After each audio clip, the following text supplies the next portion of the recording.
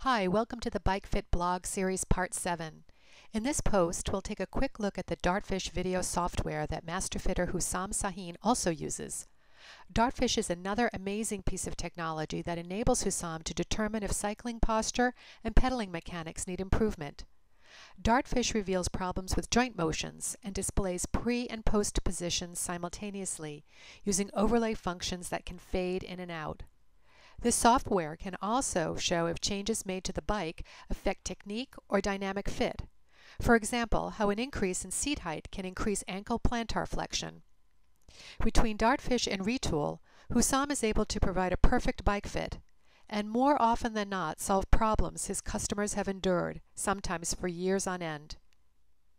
In this post, Hussam also riffs on choosing a bike frame. Can you talk a little bit about how using this, how you approach picking a frame for someone as opposed to someone reacting to like a heavily marketed bike that's familiar, how you use the data to steer people to what they need?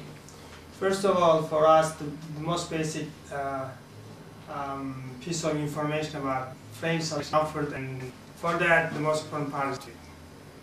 So if the top tube is workable, next issue is to find out if the rider has a femur size that's out of range, so that complicates the fit. But most our applications and the customers fit bicycles that are not custom. Mm-hmm. Personally, professionally, I don't believe in custom geometry frames, because for me they are prototypes, and I don't feel comfortable putting people on prototypes, because there's a lot of handling issues with any custom frames that I have witnessed so far. I'd rather put you in a bike that has racing heritage and well-established engineering rules and design. Mm-hmm.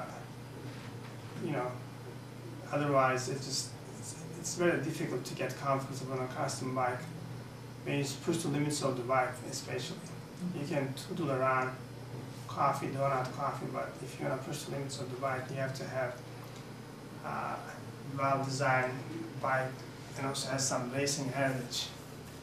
Similar thing with cars, actually, but I don't feel comfortable putting people on custom frames. So once in a while, every 5 years, someone shows up with properties, proportions that doesn't really comply with the already built bike, but that's very, very rare, actually. Other things that we have to satisfy is the vertical compliance and also the stiffness of the bike, lateral stiffness. Also, the way we set the bike up also changes the characteristics of the frame a little bit.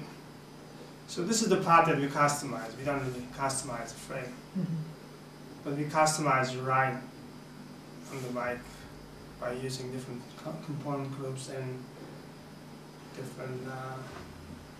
different wheels, different tires, TPI rating, temperature rating, pressure rating, and also type of wheels, rims, and structure of the wheel helps a lot to satisfy a lot of needs for riders. It's rather complicated, but if you really listen to your customers, it's easier to make the final product suitable for all the needs. Okay.